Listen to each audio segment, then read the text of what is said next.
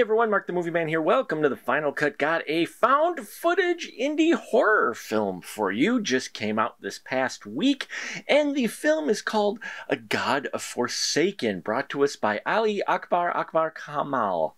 And yeah, it's a story of three individuals who want to make a documentary. You see, Chad, his hometown, there was a video evidence of a woman coming back from the grave, literally, at her funeral. She came out of the coffin, scared everybody half to death, and, well, she's been lost. So they decided to take this opportunity, and this may be their big break for he and his filmmaking friends to shoot this documentary about what's going on in his small town. Well, when he gets there, yeah, soon things go into chaos as the woman does show up, and she seems to be healing everybody. But there also appears to be a side effect, and we see how all of this culminates into a bizarre happening in this small town where the documentary folks soon find themselves running for their life.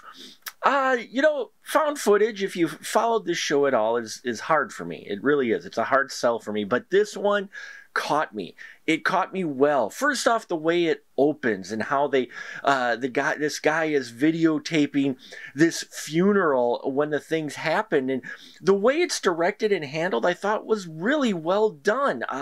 They definitely put it on a wider scope as well than I expected. They get a large group of people. Usually found footage is reduced to, you know, a small group of individuals, but not in this case. It looks like they got most of their town in on making this film, and mad props to them, because it added to the creepiness, it added a bit to the realism, and overall I loved how this plays out. Now, Chad Taylor plays Chad Taylor, spelt slightly different, and I enjoyed his character quite a bit, to where he was the guy driving to make this documentary and getting his friends into it, but as things play out, things get a little too personal for him, and he starts to question maybe they shouldn't be making this, but their whole crew does. Dominic DeRose plays Dom. Loved this character as well. The voice of suspicion and hesitation in making this film, this documentary that they had. Katie Fleming playing Katie, and yeah, thought she did well too, as this kind of in between where she does want to make it but doesn't. And oh man, what they end up doing with her character near the big climax of this film was wow.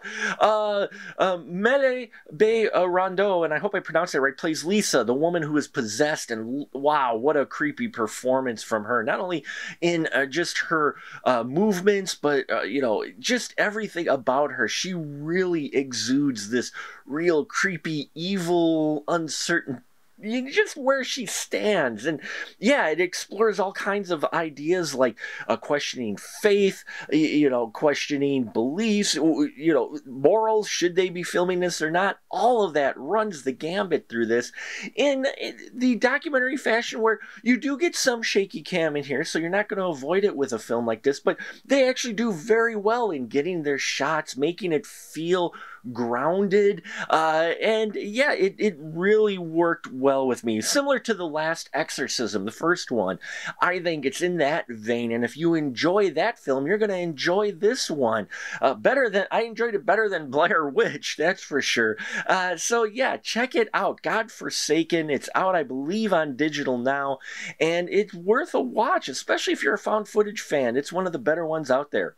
So thank you so much for listening to me ramble about films. Please check out our Patreon if you haven't already. A lot of low, great tiers for reasonable prices, and as well, subscribe and all that here. Thank you so much, as always, for your support, and until next time, remember, keep that ticket stub.